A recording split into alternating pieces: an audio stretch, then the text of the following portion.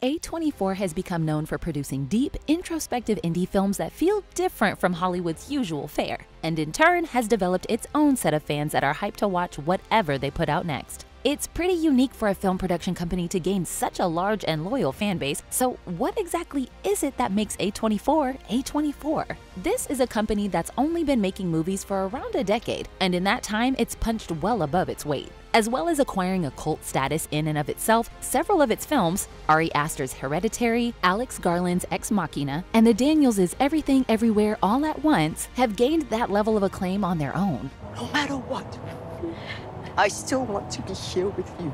They're not wedded to any one genre, still follow a reasonably traditional release model, and never really seem to miss. All this in a landscape where low to mid-budget movies are increasingly hard to come by.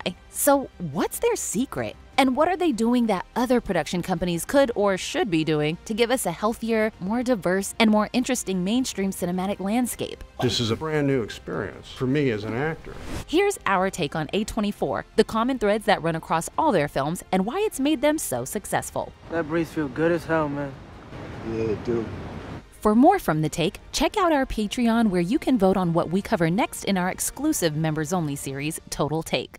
So often, A24 gives us complicated, messy, sometimes explicitly unlikable protagonists, and invites us to understand and empathize with them. While it's not one of their better-known movies, their debut release did this with, at the time, one of culture's most infamous actors, Charlie Sheen in Roman Coppola's A Glimpse Inside the Mind of Charles Swan III. While playing up to his public persona, the film mines that furrow deeper, exploring the character's breakdown and his desire to get his life back on track. It illustrated how the company was completely in touch with the zeitgeist, but also wanted to look at it from a slightly different angle. I thought you were gonna be pale white with drool and a paralyzed claw hand talking out of the side of your mouth, but I think you're gonna make it. Oh, thanks.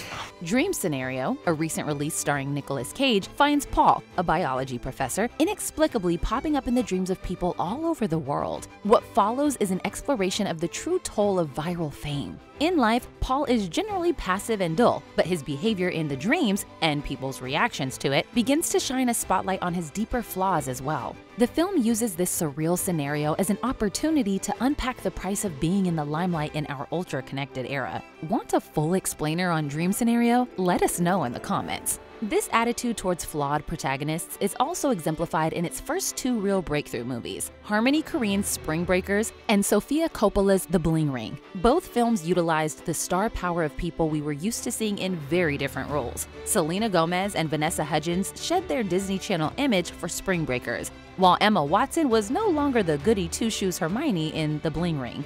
Come on, let's go to Paris's. I want to rob.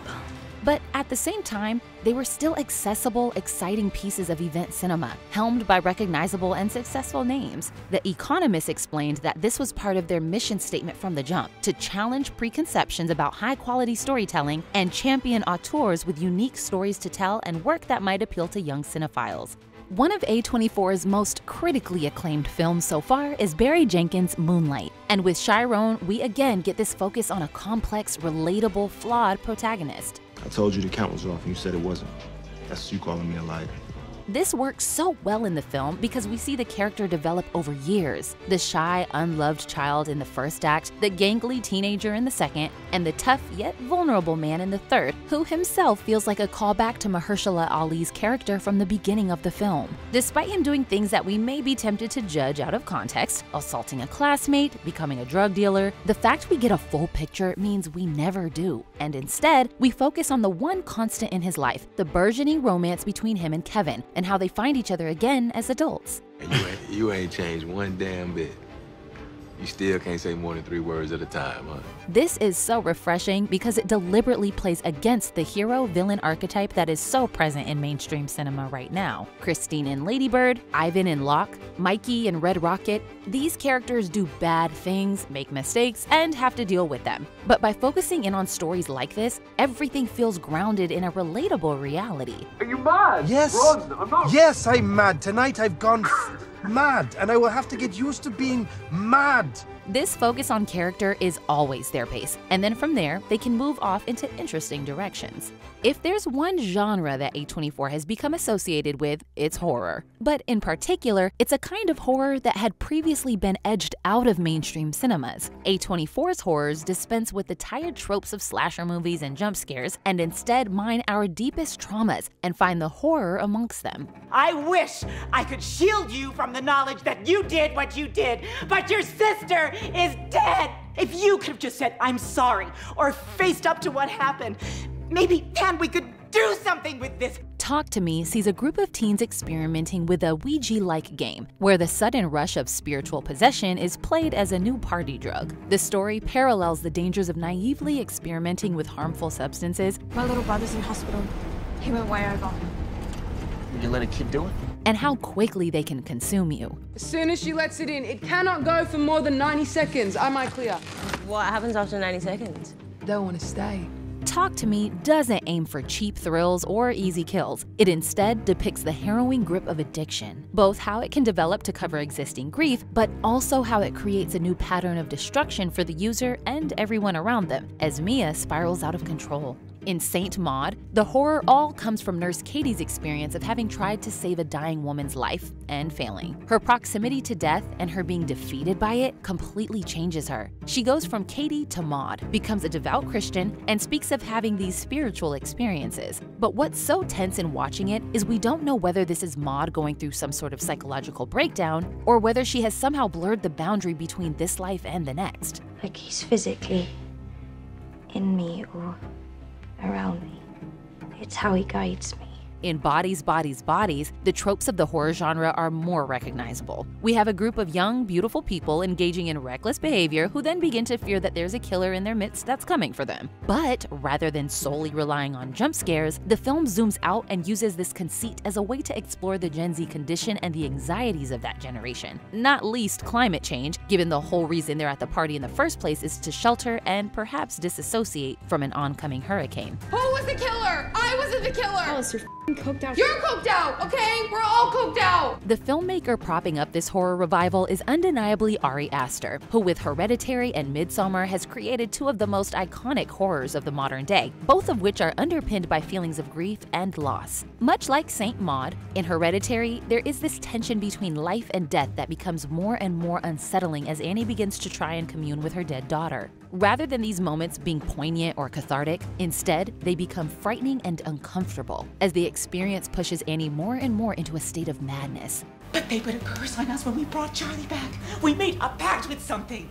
Something that is in his house. I don't know what it is, but it is after Peter. In Midsommar, it's Dani's grief having lost her entire family that is the most pronounced, and what pushes her into becoming indoctrinated into the Harga commune. What's particularly interesting in this film is how it deliberately challenges a lot of horror conventions. It takes place almost entirely in beautiful, blistering sunlight. The commune feels almost idyllic, but by creating this initial sense of calm and serenity, the horror elements feel all the more shocking and pronounced. This is feeling really wrong.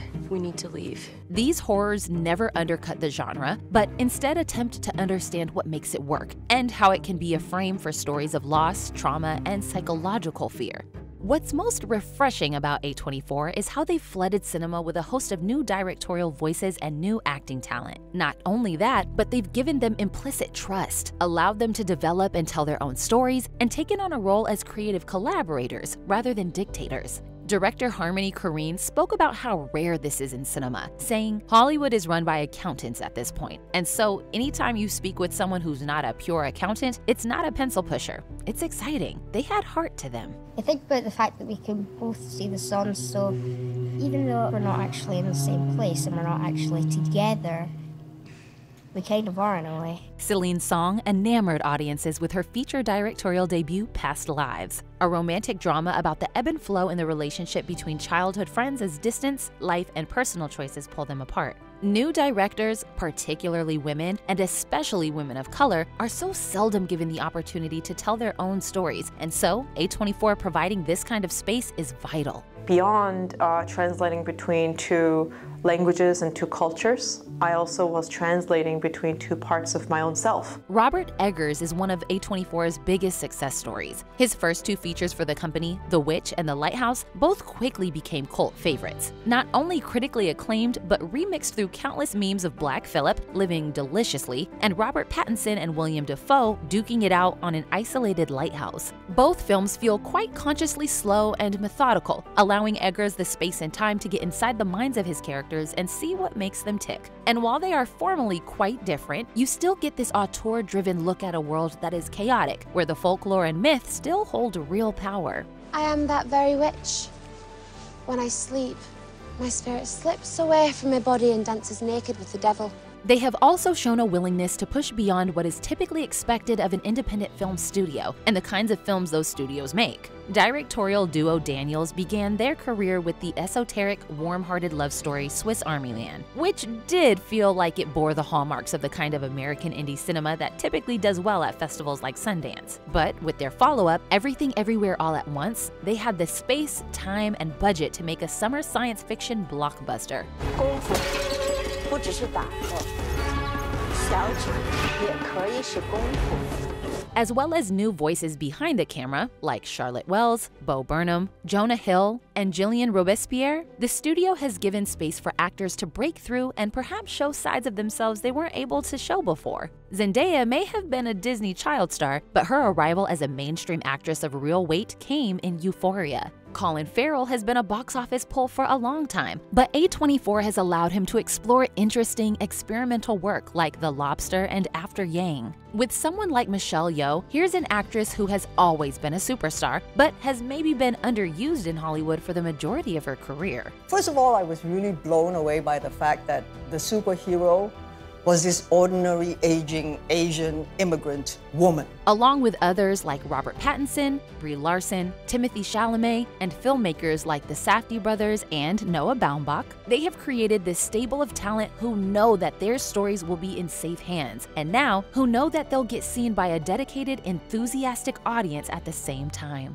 The independent cinema landscape in the US has changed, and arguably for the worse. Streaming's cannibalization of the DVD market has meant less money is going around, and so studios are less willing to take bets on what are perceived to be risky projects. The idea of making $100 million on a story about like this love affair between these two people, yeah, I love everyone in the movie, but that's suddenly a massive gamble. Not only have A24 shown themselves as willing to take those risks, they also seem to understand their audience so well that with each new release, the sense of risk dissipates. These are films that utilize nostalgic, retro aesthetics that are already popular amongst young people. That feeds the audience's desire for creativity and curiosity, that never forgets that movies can be about spectacle as well as being about character. You want to hear a story about how me and this bitch here fell out? It's kind of long, but it's full of suspense. That's The Take. Click here to watch a video we think you'll love, or here to check out a whole playlist of awesome content. Don't forget to subscribe and turn on notifications. And make sure to subscribe to our Patreon for exclusive new videos.